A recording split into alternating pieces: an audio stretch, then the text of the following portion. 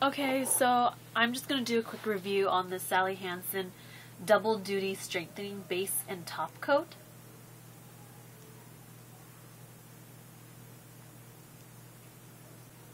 I used this product 2 weeks ago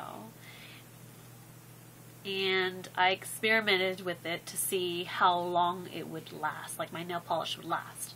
And it stayed about 5 days, 5 to 6 days. The 5th day is starting to not look so great. The 6th day I was like, okay, it's time to remove. So it's okay, it's decent for a base. I think it's pretty good at keeping your nails from staining. And I can't really say how great it is for keeping your nails strong because I used a different base the previous time. So if it's breaking, if my nails are brittle, it's not because of this nail polish. It's still, or this base, it's not because of this base. It's because of the previous use of the other base, which was not very good. I would not recommend Orly's top to bottom base and top coat. But this is good. It keeps your nail polish lasting a pretty long time. 5 days is decent. Only for $5 at I think Rite Aid. I think Walmart's like $4. I think it's cheaper at Walmart. I'm not sure about Target though.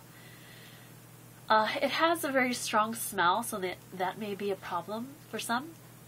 The base of the bottle I don't like because I keep knocking it over. And I'm pretty clumsy, that's probably why, but I mean, even though the smell is strong and I don't like the base of the bottle, I still would purchase it again because of the price and that it lasts 5 days. There are some top coats that maybe would have your nail polish last 10 days, but I wanted this one because it's a base and top coat.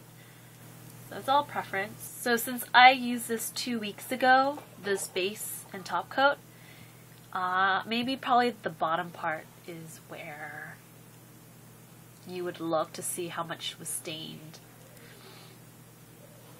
So you can't really see in this lighting very well. But it looks okay, but only time will tell.